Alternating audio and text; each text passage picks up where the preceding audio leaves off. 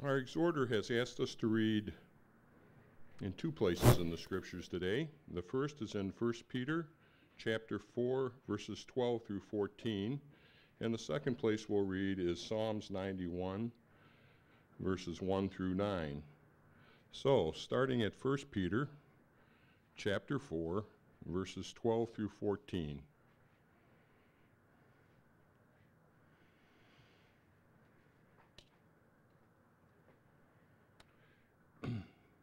Dear friends, do not be surprised at the painful trial you are suffering, as though something strange were happening to you, but rejoice that you participate in the sufferings of Christ, so that you may be overjoyed when his glory is revealed. If you are insulted because of the name of Christ, you are blessed, for the Spirit of glory and of God rests on you. And again in Psalms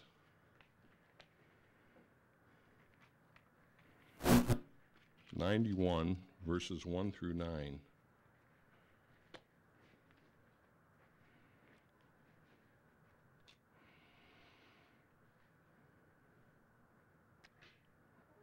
Psalm 91, verses 1 through 9. He who dwells in the shelter of the Most High will rest in the shadow of the Almighty. I will say of the Lord, he is my refuge and my fortress, my God in whom I trust. Surely he will save you from the fowler's snare and from the deadly pestilence. He will cover you with his feathers, and under his wings you will find refuge. His faithfulness will be your shield and rampart. You will not fear the terror of night, nor the arrow that flies by day, nor the pestilence that stalks in the darkness, nor the plague that destroys at midday. 1,000 may fall at your side, 10,000 at your right hand, but it will not come near you. You will only observe with your eyes and see the punishment of the wicked. If you make the Most High your dwelling, even the Lord, who is my refuge.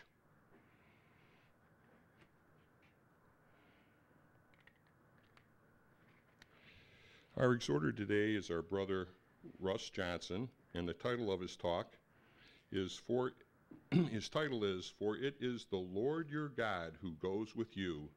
He will not leave or forsake you.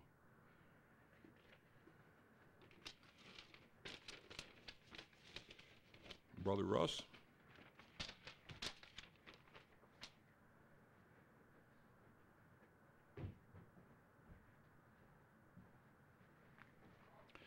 Good morning, everyone.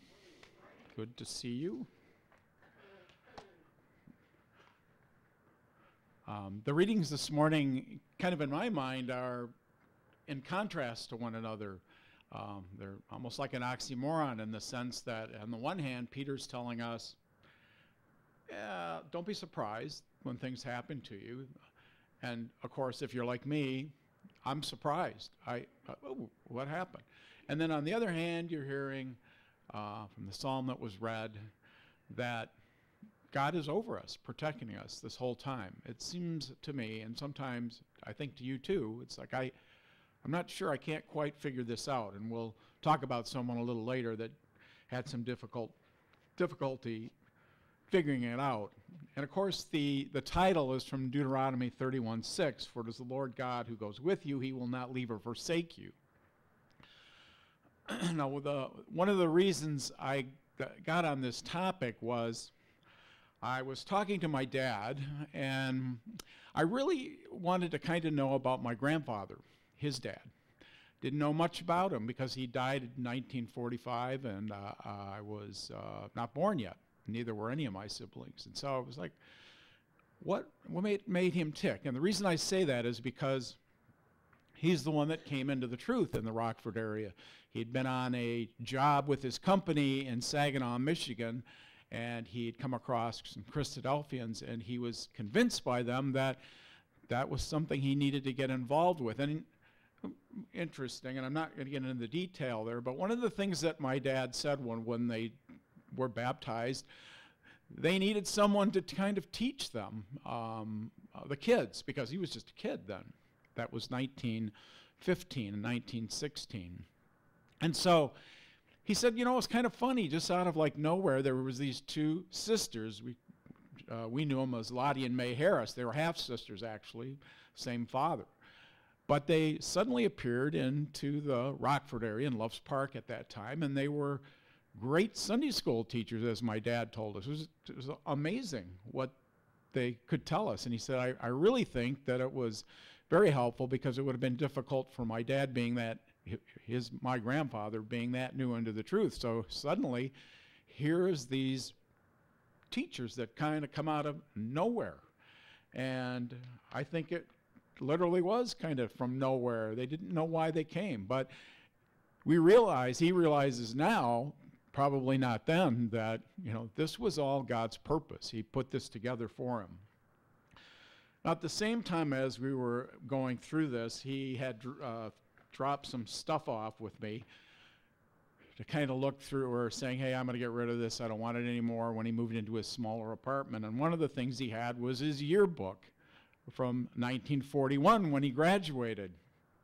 And I was kind of looking through it, you know, see what was going on, and see some pictures of him.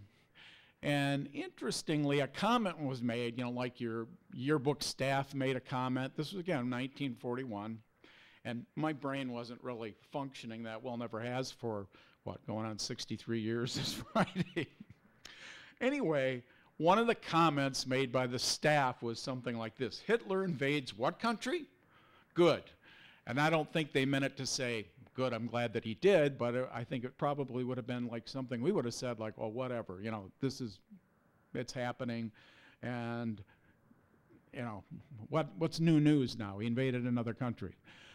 But I think the point that I didn't get, and the thing that I started looking at, was I didn't really realize that in a very short period of time, actually in less than 6 months, something was going to happen in 1941 and December. Does anybody know what happened? What happened? Pearl Harbor. Yeah. Their lives were going to get dumped upside down. Probably everybody in his class, and I knew his life was going to get dumped upside down. So here he is, an 18-year-old, and they're, you know, not knowing what's going to happen, you know, in their lifetime. But suddenly an event happens in just a very few months. And like I said, I didn't really put this together in my own mind, but I'm sure there's others in this room that it greatly affected their life. But suddenly this was going to happen. Well, then I asked him, I said, well, did you get drafted right away? Because I knew if he was 18, and like for me, he was 18, they were going to draft him. And he said, no, actually it was 21 at that time, which kind of surprised me. I didn't realize that was the case. So then the next thing that I really realized, as I started putting two and together, as slow mind that I am, I realized that his brother was going to be convicted of draft dodging. And that was going to happen in just a few years. So before probably about the time he was 20, and he wasn't yet draft age, he was going to see that his brother was convicted, and that was going to be in the papers, you know, front page stuff. And so I know that he had difficulties dealing with that. You know, I kind of think of Peter right away. Do you know this guy, Jesus? Like, no, not that he didn't say he didn't know his brother, but, you know, suddenly you're in the hot seat, and you realize that things change quickly. So there, he was probably then 21 when he got drafted. And he told me that, as I was talking about my grandfather, he said as he drove him down to the train station, which came into Chicago for their physical, he said his dad got in a fender bender, and he said he could just tell he was just completely wound up. This whole thing was starting to bother his father, the things that had gone on. And so my dad then proceeded to tell me, he went downtown, went through the draft thing, and then he told me after Mark Drabenstein had given a talk up in Wonderland up in Wisconsin about traveling lightly, if you remember that. And he was saying, my dad told me, you know, he said, I never felt so alone when I was in there. I was the only one, he said, that, you know, said, no, I'm not going to be drafted. The rest of them took off, and he was just standing there. And he said he had to find the bus to get back home, and it was just a really difficult feeling for him. And then I began to realize, too, then he was 21, that 22 the next year, his father was going to pass away. So all of these things started happening. Bingo, bingo, 18, 20, 21, 22, and a lot of things are happening that were things that he didn't ask to happen, but they happened. And he dealt with them. And then he realized in retrospect, and I'm not going to go into that detail, how that really affected his life. But I was thinking at the same time, I had read an article in 1938, some of you may probably not aware, and I wasn't aware for a while, but there was happening in Germany what they called Crystal Night. And some of you probably know what that was all about. So that was just a few years before my dad graduated, late 38, like 39. So that's probably why, well, we don't really know what's going on, but we do know what went on in Crystal Night. And that's when Jews were kicked out of their houses. They were breaking windows. It was probably one of the most terrorizing nights for Jews in their history and what happened to them then. And I was watching, reading some new, article I'd seen on the internet. It was kind of interesting. It was very interesting to me because at the same time these things were happening, there were 4 brothers, and they were Jewish brothers. Their name was Frieder. They lived in New York, and they had a cigar business. And they decided that their cigar business could be more productive and efficient if they moved it to the Philippines, which at that time was a U.S. territory. And they did move it to the Philippines. And the way they worked it in their family was each one of the brothers would spend a year there and rotate out. And that's how they worked things. But they realized immediately that their brethren in Germany were in trouble and they needed to help them. And they had seen how some Jewish people were helped out of Shanghai when the Japanese had attacked, and how they'd moved them to Manila. And they thought they could use that as a model to bring the Jewish people out of Germany. So they went with this rotating system, and they said that their daughter said that they were quite big poker players. And not that it was big high-stakes poker, but they liked to play. They liked to get together. And with them was playing a couple of people. One guy was from Indiana. His name was McNutt, and he worked with the government. And he said at that time he could help them out because he thought what Hitler was doing was very wrong. But some of you may or may not know at that time that the State Department was pretty anti-Semitic, and they weren't taking people in. And he said, let me handle that because I know how to deal with them. Just to give you an example, some of you may or may not know of a ship called the St. Louis, which had many Jewish people on it, was heading for Canada to help refugee Jews get out. But they were denied access there. They were denied access in the U.S., in Florida. They were denied access in Cuba. And, you know, I think in a sense Hitler decided, well, that, you know, see, nobody wants the Jews. Whereas, just to give you an example, you've probably not heard this, but they tried to get that ship into Manila, into the Philippines, because they wanted those people. They were set to do that, take care of them. Now, at the same time, I thought was kind of interesting, there was a young colonel that worked for MacArthur in the Philippines. Some of you may have heard of him. His name was Dwight Eisenhower. And Dwight Eisenhower, according to the daughters of the Frieders, was extremely good poker player, and he was really organized. And he was so good at that that the Frieders said, we'll pay you $60,000 to come up with a plan to help get the Jewish people out of Germany.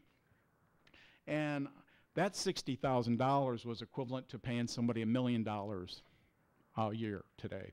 He said no, he wouldn't do that.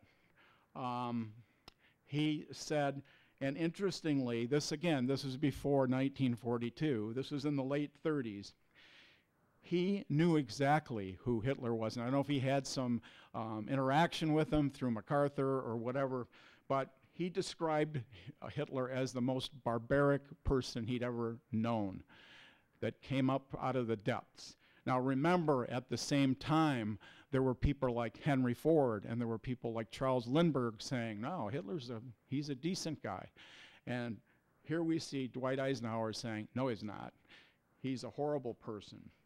So they worked together, these three with the brothers, and they worked with the president of the island, a guy named Kazan, and they did whatever they could. And again, this wasn't anything that was politically helpful to them. This wasn't anything that was going to help their businesses. They decided that they needed to do that because it was the thing to do. It was what they ought to do. To them, there was no other alternative but to save these Jews who were being persecuted. Like I said, it could have been very detrimental to their business. It certainly would have been detrimental to their political careers.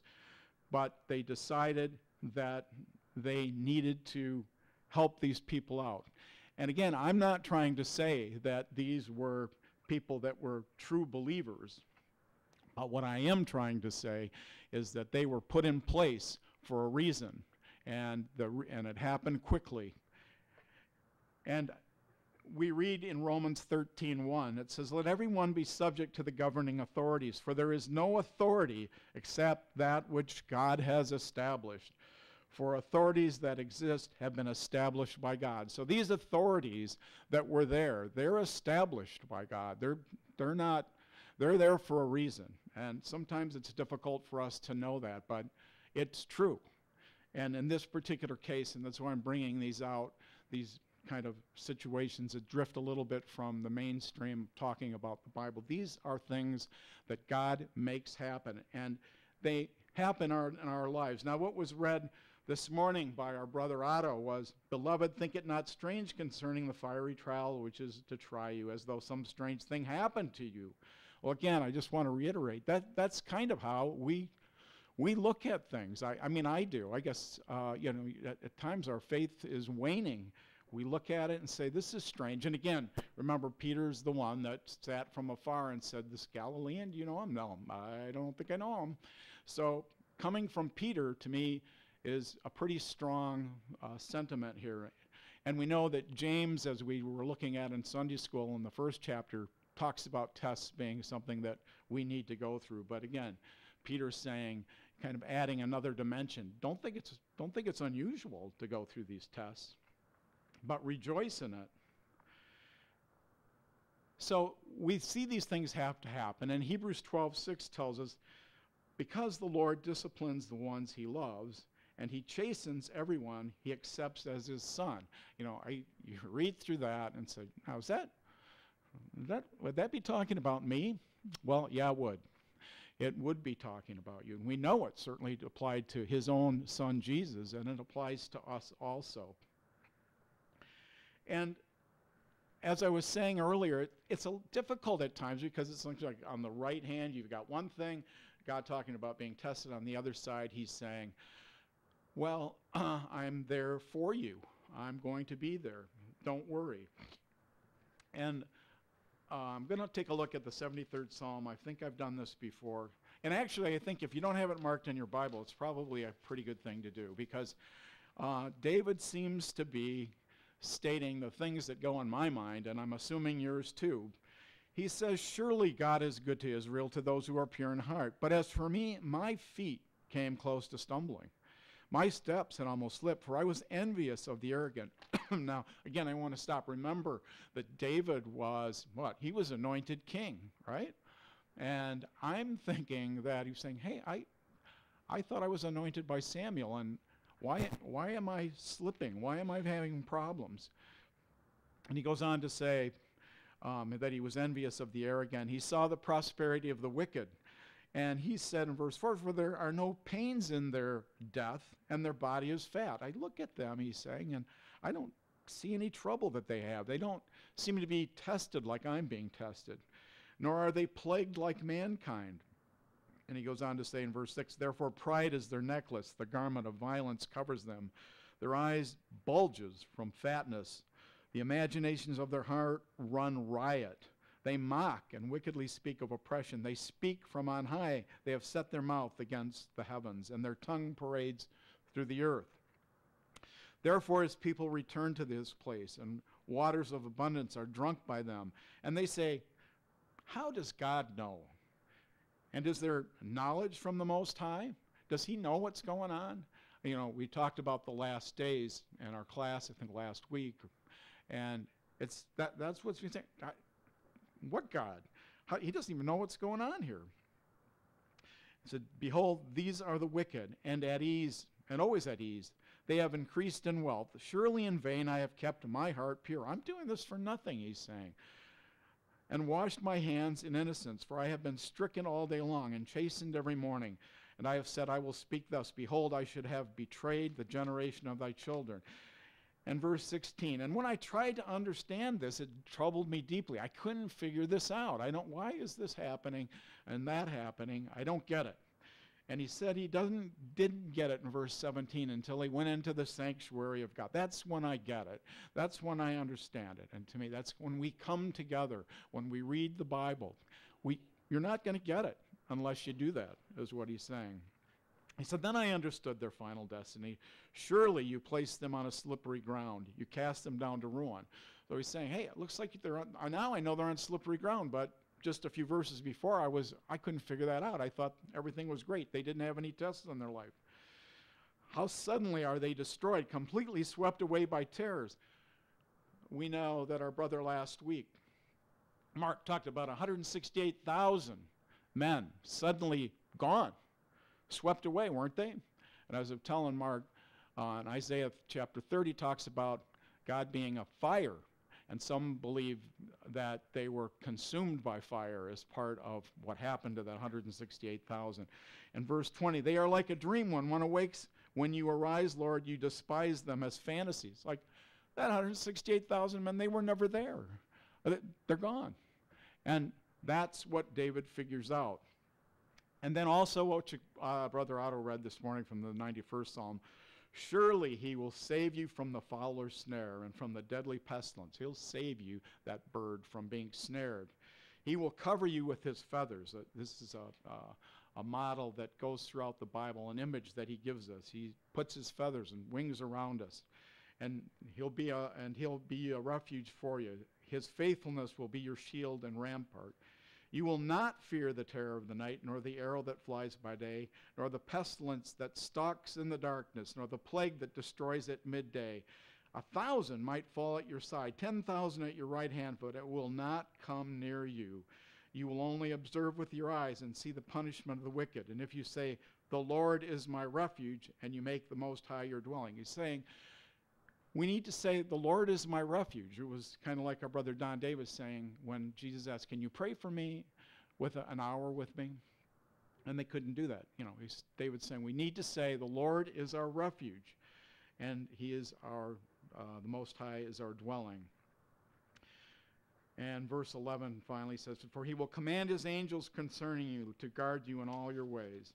So one of the things I wanted to get to, I talked about what happens to me, what happens to people that are outside the truth. And I want to just say with Dwight Eisenhower, here's somebody that served 2 years as president, and he had some issues, but in a sense, I think he lived a really good life after that. And perhaps, this is my opinion now, that's one of the reasons that he did, was because he favored God's people. But what I wanted to get to was, now we talk about Jesus. Now I read through the things that happen with him, and you kind of say to yourself, wow, it's really different with him. I mean, he didn't see change like that. It wasn't such a big deal, or I do. I read through that. He came in, and it wasn't such a big deal. But we know that, we read that he had his face set. He was resolute. Luke 9, chapter 9 tells us in verse 51. And when the days drew near for him to be taken up, he set his face to go to Jerusalem, and he sent messengers ahead of them on their way. And he entered a village of the Samaritans to make ready for him, but they did not receive him because his face was set toward Jerusalem. So he was ready to go to do what he needed to do to sacrifice. And He had prepared himself for this. In Mark 9 and Luke 9 and Matthew 17, it says, Jesus departed thence and passed through Galilee. And while in Galilee, all wondered at all the things which Jesus did. But while they wondered, Jesus said unto his disciples, so they're seeing these great things happening. And Jesus is saying to them, let these sayings sink down into your ears, for the Son of Man shall be betrayed and delivered into the hands of men, and they shall kill him. And on the third day after that he is killed, he shall be raised again. But they understood not. They were like the 73rd Psalm that David said. They didn't get it. And then later on, a little bit later on in Mark 10, verse 33 said, behold, we are going up to Jerusalem, and the Son of Man will be delivered to the chief priests and the scribes, and they will condemn him to death and deliver him to the Gentiles. And they will mock him and spit upon him and scourge him and kill him, and after 3 days he will rise. So they're being told. He's telling them exactly what's going to be happening. You know, it's kind of like what I was bringing about earlier. Hitler's invading other countries. Good. Well, it's not good. You know, these things are going to happen. And Brother Don Davies telling us, you need to pray with him an hour. Can't do that. It's too hard. It wasn't too hard. It's the things that we have to do. His disciples didn't understand the great change that was going to happen, but Jesus did understand it. They thought he would be king, and he would eventually be king, but not then. And in Matthew 21 and 22 and Mark 11, these different renditions, and Luke 19 and John 12. And in John 12, it says, and when the great crowd of the Jews learned that he was there, they came not only on account of Jesus, but also to see Lazarus, whom he had raised from the dead. Let's go see this guy, Jesus. He raised Lazarus from the dead. This is something unusual. So the chief priests planned to put Lazarus unto death. The priest, we got to kill Lazarus. He's no good for us. People are believing in Jesus because they saw him raise him from the dead.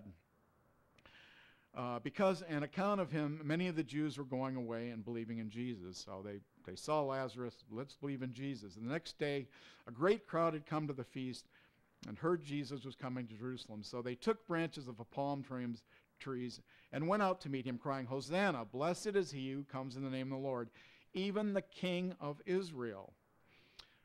That's what they're saying on that day. Hosanna, the King of Israel. That's what it is on this day. And Jesus found a young ass and sat upon it, as it is written, fear not, daughter of Zion, behold, your king is come, sitting on an ass's colt. His disciples did not understand this at first in verse 16, but when Jesus was glorified, then they remembered that he had written of him and had been done to him. So after he was glorified, then they remembered, oh yeah, that's what was supposed to happen. But we saw these great things going on at that time, and that's what we thought was supposed to happen. The crowd that had been with him when he called Lazarus out of the tomb and raised him from the dead bear witness. And the reason why the crowd went to meet him was that they had heard he had done this sign. And the Pharisees said to one another, you see that you can do nothing. Look, the world has gone after him. Look at this. We can't do anything. He's going to be king. We can't stop him. Which he probably couldn't have been stopped had he wanted to do that. But he realized that wasn't what his father wanted him to do. So again, the point I'm trying to make, and that it had to have affected Jesus, but he prepared himself for it, was about a gigantic change that was about to take place from, hey, we want to follow you to be king, to crucify him the next day. Hebrews chapter 4:15 reminds us, for we have not a high priest who is unable to sympathize with our weaknesses, but one who in every respect has been tempted as we are, yet without sin. So he knows what we're going through. He went through this. He went through a 180-degree turn that happened. Was there anyone to hover over him at that time like an eagle that was read this morning? Matthew 27 says, now from the 6th hour darkness fell upon the land until the 9th hour. And about the 9th hour Jesus cried out with a loud voice, Eli, Eli, lama sabachthani. That is my God, why hast thou forsaken me? And, why would he say this? Well, we talked about this before. He was quoting the 22nd Psalm when that's what it says. He was trying to get those there to be interested exactly in what their God had been teaching them through the Psalms, teaching them through the Word of God. And in that same 22nd chapter, verse 11 says, be not far from me, for trouble is near, for there is none to help. So he's asking God to be not far from him. And God wasn't. God was there. He didn't abandon him. So when times get difficult, we know that things can change quickly, and they can become difficult overnight. And we have to be preparing ourselves, just like Jesus was. Otherwise, we'll wonder, and it's not bad to wonder this, but we're going to wonder, like David did in the 73rd Psalm. Why is all this going on? I don't get it. Why was I anointed king, and I've got all these problems? I don't understand. And we come here today, and one of the reasons is we examine ourselves. We need to understand. We need to know what's going on. We need to be ready. We need to understand that those promises that were made to Abraham, Isaac, and Jacob they are going to come to pass, and David's throne is going to be established again with his return. We come here to confirm that belief, that we're confirming that that's what we believe. Acts chapter 2 tells us in verse 24, but God raised him up, having loosed the pangs of death, because it was not possible for him to be held by it. For David says concerning him, I saw the Lord always before me, for he is at my right hand, that I may not be shaken. Therefore my heart was glad, and my tongue rejoiced. Moreover, my flesh will dwell in hope, for thou wilt not abandon my soul to Hades, nor let the Holy One see corruption. Thou hast made known to me the ways of life. Thou wilt make me full of gladness with thy presence. So David sees this now. Stephen tells us about it. This is what he is seeing. Actually, I think it's Peter, I'm sorry.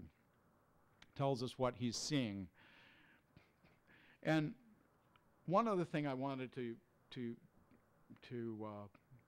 probably for myself to be aware of too. 2 Peter 3 says, first of all, you must understand this, that scoffers will come in the last days with scoffing, following their own passions, and saying, where is the promise of his coming? For ever since the fathers fell asleep, all things have continued as they were from the beginning of creation. They deliberately ignore this fact that by the word of God, heavens existed long ago, and an earth formed out of water, and by means of water, and through which the world that then existed was deluged with water and perished. So there's a warning that comes from Peter to say, things are going to change in the last days. There's going to be scoffing. And I think this is going to be coming from inside the church. And I had picked off on what I would call a atheist website, Richard Dawkins, many of you know, pretty atheist as they get. And they had pulled a survey together that not they made, that they got out of the UK. Now, granted, in the UK it seems as though those following God are a lot less. I know some of our brethren observed that, saying, it's getting a little bit different over here. So I guess my point is this, when I look at these, there's just a lot of items listed on here. But he says, this is in the UK, not the US, but I don't think the US is too far behind this.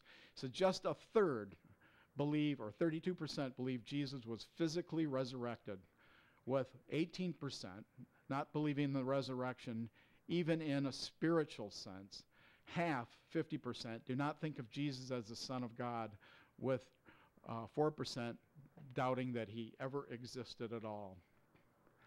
And he talks about, says, as many as half do not think of themselves as religious, and less than a third, 30%, claim to have strong religious beliefs. I've heard this from some believers that have left. They're saying, I'm spiritual, but not religious. He said 1 in 6, or 15%, admits to having never read the Bible outside a church service, with a further one in 3, or 36%, not having done so in the previous 3 years. The majority, 60%, have not read any part of the Bible, independently and from choice, for at least a year. Over a third have never, or almost never, prayed outside a church service, with a further 6% saying they pray independently and from choice less than once a year. So that adds up to like 40-some%. 26% they completely believe in the power of prayer, with 1 in 5, or 21%, saying they either do not really believe it or do not believe it at all. So you've got quite a few that don't believe in the power of prayer. And the final one I'm going to, and there's very many of them, he said, asked to select which one statement best describes that being a Christian means to them personally. 40% chose, I try to be a good person. And around 26% chose, it's how I was brought up. So like 50-some% are like, well, I really don't know why I'm doing what I'm doing.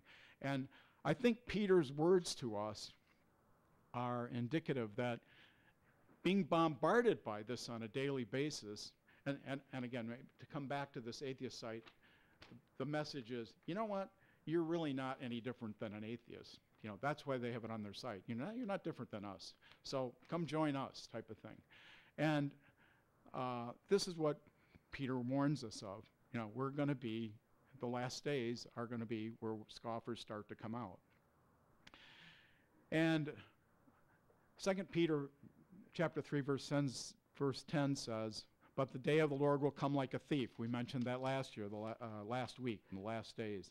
And then the heavens will pass away with a loud noise, and the elements will be dissolved, with fire, and the earth and the works that are upon it will be burned up. So then in the 12th verse, we're going on to that, he says for us to be waiting for and hastening the coming of the day of the Lord. It seems like an oxymoron here. How can you be waiting and hastening at the same time? But it's what we have to do. We have to wait patiently, and that waiting patiently will hasten the day. And finally, in 2 Peter 3:14, he said, therefore, beloved, since you wait for these, be zealous to be found by him without spot or blemish and at peace. So we know as we meet today that our Savior understands our needs, and he provides them for us. Mark listed last week of deliverance. Yeah, we are delivered from these issues. So we read the word, and we understand it, just as David did. And we will have peace when we come into the sanctuary. There is so much power in these words that we read that we can look at our life and look at Jesus as we come together at this time as a compass to direct us in our everyday lives.